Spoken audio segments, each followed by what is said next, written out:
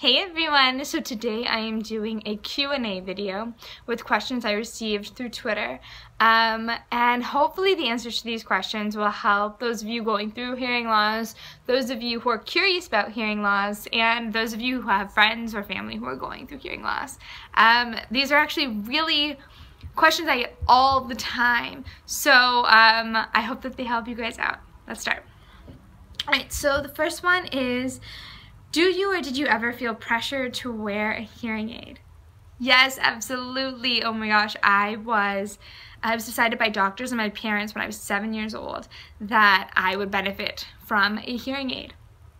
Well, 2 hearing aids, 1 in each ear.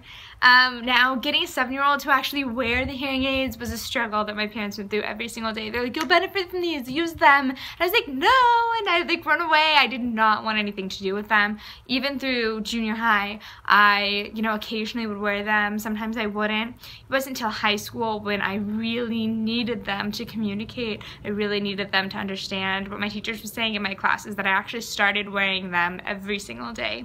And they really did help, and they were a great tool. Even though it was kind of embarrassing and I felt like they were kind of a physical reminder that I was different, they were something that helped me get through my day and helped me communicate. So, I really wish that I would have started wearing them earlier and just, fess up, hey, I have hearing aids. If you have a problem with that, you deal with it, kind of thing. Alright, the second question is, did you ever feel like your voice started sounding different or that you slurred your words? Absolutely. Especially when I first lost the ability to be able to hear my own voice. My speech became really, really slurred, and I wasn't pronouncing words properly. My dad would stop me and make me repeat the sentence and enunciate everything I was saying, like exaggerate everything so that to make sure I get it right. And they would my mom and my dad would make me say the sentence over and over and over again, and I got frustrated with it. I really did.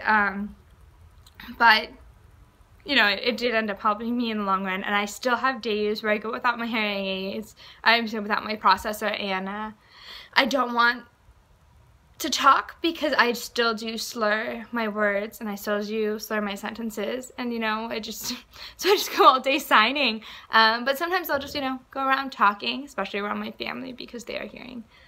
Number 3. Was it hard or weird to tell people that knew you before you lost your hearing and you were deaf now? Oh my gosh, absolutely.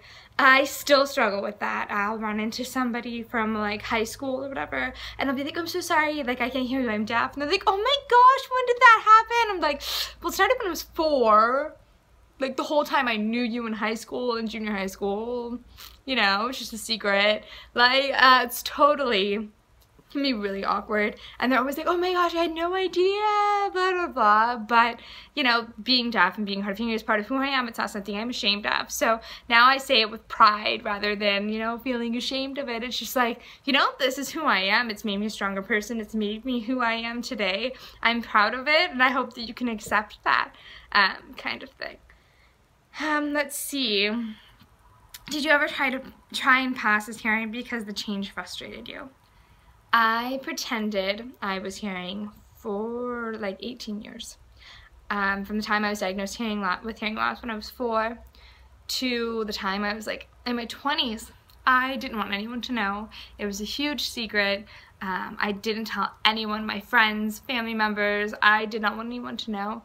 And so I pretended. I acted every single day like I was hearing, and I always felt like, I wasn't being true to myself. I wasn't being honest with myself or with others because of that. And sometimes I wonder, I was like, if I was just honest with myself and I had accepted myself for who I was earlier in my life, would it have been easier as a kid rather than going around living in fear and, hoping that no one would find out my big secret? If it would have been easier to just, hey, I'm hard of hearing. I'm cool. Like, kind of thing. Let's see. The next one is, were your parents and family supportive? I feel like sometimes me going through hearing loss, it was not just me. I didn't go through it alone. My family went through that change with me too. And Oh, there were times, and they're never going to fully understand you because they haven't gone through hearing loss themselves, and it's a really, really unique experience. So you can't expect your family to just completely understand what you're going through and fully, you know, support you. They're going to make mistakes, and they're not going to understand at first, and it's up to you to explain to them, hey, this is what I'm going through, this is what I need from you. And there was a point in time where I would just get so frustrated with my family, I would leave the table. I'd have my entire family, aunts, uncles, everyone around, and they're laughing and talking and having a good time, and I felt completely left out. And I was so angry about that for a long time, until one day I sat them down and I was like, hey, you guys, I can't hear. So I need you to do a few things for me. I need you to look at me when you talk. I need only one person to talk at a time, and I need you to be patient and to be okay with repeating things for me.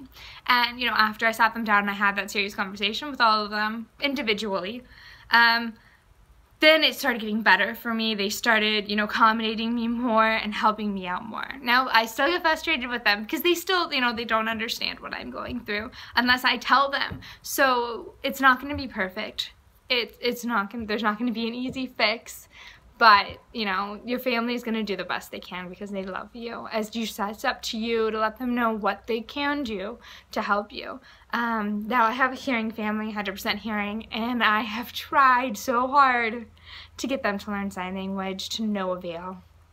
A few of them can sign their ABCs, a few of them know some other signs, and that helps me so much, but no one's fluent. So, you know, I keep at it. I'll sign in front of them and I'll be like, hey, you guys, learn this sign. Here's a name sign, try to get them more involved. But if I ever come up with a trick to how to make your hearing family learn sign language, I'll let you all know. Right, and I think this is the last one. Was it ever a struggle to be part of the deaf and hard of hearing community because you hadn't been deaf since birth? Yes. Yes, it was. Now, oh goodness, yes, it was. I grew up in this one culture, this hearing culture, right? This culture that I felt comfortable with, you know, this is all I knew. And the culture shock of joining this other culture, I didn't feel like I fit in, I didn't feel like I belonged. I felt so self-conscious, especially with my sign language when I started out in trying to integrate into the deaf community, and my views on a lot of things that the deaf community has an opinion on were different from what everyone that was already a member thought. And so I felt really isolated for a while. I felt like, oh my gosh, I'm never gonna fit in, I'm never gonna make any friends here, but I did. And it really took me accepting who I was and deciding what I wanted and what I believed was right, for me to actually realize, you know, I do fit in here. You know, I just have to know who I am.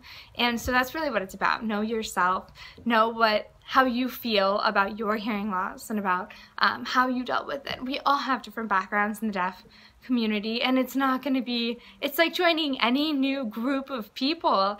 There's already, you know, established groups, established like cliques and stuff, and it's about finding the people that have the same interests, have the same loves, and making friends where you can.